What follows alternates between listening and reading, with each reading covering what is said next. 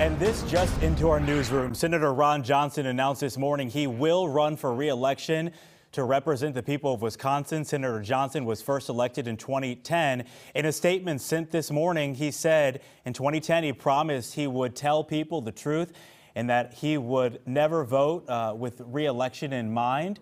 He said, quote, and an extension of that promise is that I don't conduct myself worrying about re-election when re-election is not your primary motivation. He went on to say that attitude is relatively unique in Washington and that it may be one reason why many appreciate having him involved in the national debate. So this is definitely something developing right now.